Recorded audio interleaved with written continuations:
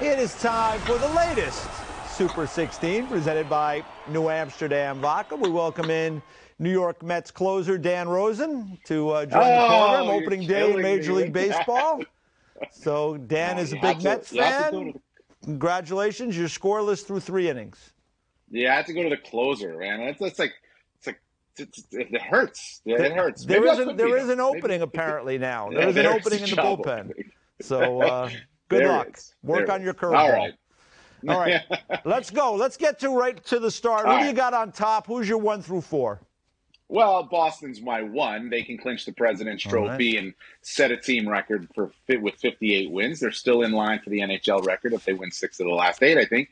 Minnesota Wild at 2. And really, it was a 2-3. Who was going to win last night was going to be 2, and the other one was 3. I like it. Not usually like that for one game, but when they're 2-3, you got to go with it. I like it. And the Wild get it. Look, I mean, you go back to when they really started, 17-1-4. You know, 16-1-4 in their last 21 games. They've just been really good. 3-game winning streak. The Avalanche, that loss ended a 3-game winning streak. And you go back to when they really started to pick it up. That's at February 11th, 17-5-2 since then. And then the New York Rangers. And the key thing for the New York Rangers, 3 wins in a row, 9-1-1 in their last 11 games. And the key thing for them, Igor Shesterkin.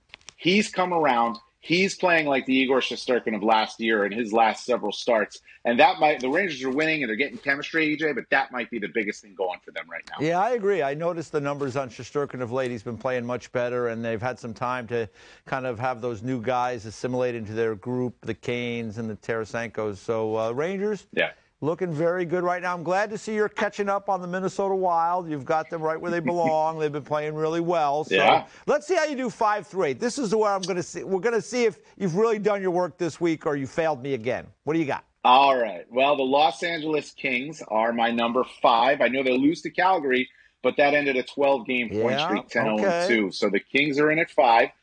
The Golden Knights, they're 1 notch ahead of the Oilers, who just beat them, but they also beat the Oilers. So let's not forget that. So they split, right? Yeah. So they're first in the Pacific. They can clinch tonight.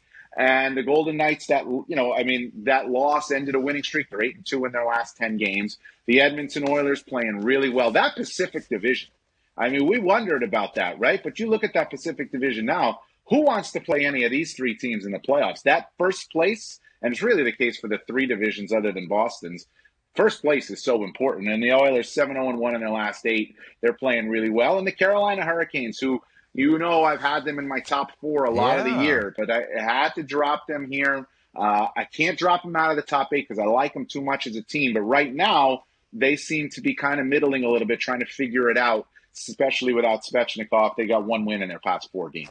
Yeah, I mean, it's funny, Dan, right? Because the early in the year, like if we looked at your top 8 or most people's top 8, maybe 7 of the 8 were from the East. Now, 5 of the 8 are from the West, and I tend to agree with there. I might have, even with that win, I might have given Edmonton the jump on Vegas. I know they split their games this week, but Edmonton's win on the road, second of a back-to-back, really, really impressive against the Vegas Golden Knights. And Vegas did lose Shea Theodore now, and we're hoping it's not a long-term injury. Certainly they're hoping that. So I might have given the Oilers a little bit of an edge there, but those 3 teams are tight. And I'm glad to see that you got the LA Kings. You're slowly getting on board there.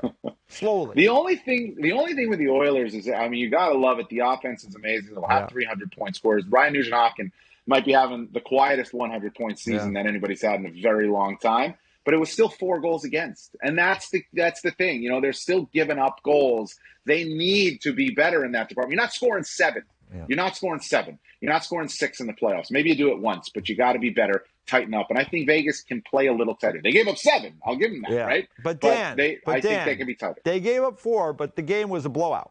Like, they controlled that game. They gave up another goal late in the game. So you got to give them, they were in control of that game throughout. And it was a really good performance. The Oilers are playing well, and they got another challenge tonight against the LA Kings. These things are always changing, so we'll see how it plays out tonight. All right, let's get to the next group here, 9 through 12.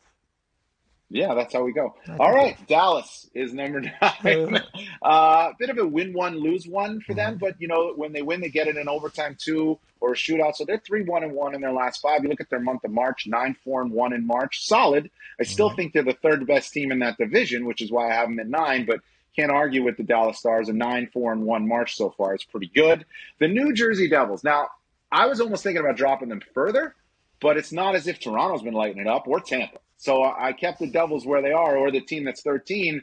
I'll talk about them in a second. But the Devils 2-4-2 in their last 8, and I do wonder if Vitek Vanacek is getting a little tired, and that's not good for the New Jersey Devils. He's played the most he's ever played this season. I think it's 47 games. He's pushing for that 30th win. Could get it tonight against the Rangers. The Toronto Maple Leafs are 11, and again, the 7-5-2 in March, 2-2-1 in their past 5. They need to get better. They need to figure this thing out. And the same, but then again, look at the team that they're going to play in the playoffs, the Tampa Bay Lightning. They do beat Carolina, but that ended a losing streak. I think it was a 4-game losing streak, and they're 4-4 in their last 8. Both of those teams are kind of. I wonder if they're just treading water until they get to the playoffs because they know what's going to be. I think those 3 teams that you're talking about there, and the Devils are a little bit of a different story because it's their first year kind of back in the mix. I think they are. They're kind of in a little bit of a slide right now, but I think Toronto and really Tampa. I mean, I got to see Tampa against Boston on Saturday. Dave Reed and I did the game. I mean, they were really good in that game. They lost to the Bruins by 1 goal in a game that could have went either way, and then they built on that with a win against Carolina where they went in and really did a nice job in that game. So I would probably have both Toronto and Tampa maybe ahead of the Devils right now. It's just the Devils right now. Tonight will be interesting to see where the Devils are at tonight at home against the Rangers. Let's get to the last couple you got on your list. 13, the New York Islanders, and I know they got a couple wins in a row here, but I didn't push them above because they also lost the weekend to Buffalo and Columbus. Yeah. So you can't lose those games. You got to find a way to win those games. Seattle, not very good. 3 wins since a 5-game winning streak. 3 wins in 9 games since their 5-game winning streak earlier this month. They're 14. The Calgary Flames had to get them in. Nice win against LA. They've won 2 in a row, 3 of 4. Can they do it? The Winnipeg Jets are certainly letting them try. And same with the Nashville Predators. Big win in Boston. Had to get them in too because, I mean, what they did at the end of that game with Roman Josi and putting the helmet on the table, whatever kind of helmet that is, putting it on the table to remember the victims and everything that went on with the Nashville school shooting. Touching moment there, but a huge win in Boston. So the Nashville Predators get into. Yeah, and the Predators take on the Pittsburgh Penguins, who are not on your list tonight, and I could understand why. I mean, you get to those last couple of teams, it changes all the time. I mean, I give the Predators a world of credit because we talked about it earlier in the show, Dan. It's a completely different team than started the season between trades and injuries. I guess the one constant has been UC Soros, and that's a big constant to have in goals. So I'm with you on the Preds being in there. Of the teams that bubbled under, who were you really the most worried about not putting in? None of them. Vancouver? How about Vancouver? St. Louis? They're hot. St. Louis? Yeah. I mean, I almost put Vancouver in it there, but I had to give Nashville credit for what they did. Going into Boston and winning with all the injuries that they have, Roman Josi out, and their other best defenseman's playing for Edmonton right now, and Matthias Ekholm was not there, So I have to give them credit, but Pittsburgh, can't do it. Winnipeg certainly can't do it. And both of those teams are in a playoff position right now. Florida, you want to do it. They got a nice win, but at a 4-game losing streak when they really had to win games. So it's tough. It's tough after really 14. Yeah, well, let me tell you, Dan, your list, pretty good this week. Solid. I got to say, one of your better lists. You were thought out. Right. You didn't, under cross-examination, you didn't falter. So nice job by you. Very good list. Choice of clothing, very suspect. Come on. Very, very suspect. But good luck to you. For over 20 good luck years. to your Mets this season as they battle on with that very underpaid roster they have there. Coming from a Yankee fan. Of course. Coming from a Yankee fan. Of course. Yeah, we've had to hear it for 40 years. All right. Cut his mic. Get back to the ball game. Maybe you're going to the Devils Rangers tonight. Dan Rosen with a better list this time. Not bad.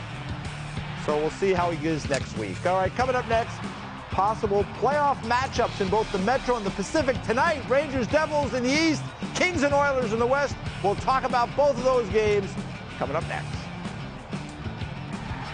Super 16 is presented by New Amsterdam Vodka. New Amsterdam Vodka believes that in life, you've got to find your wins. And when you do, celebrate them. Raise that glass of New Amsterdam Vodka in victory. You earned it. New Amsterdam Vodka, official vodka of the NHL.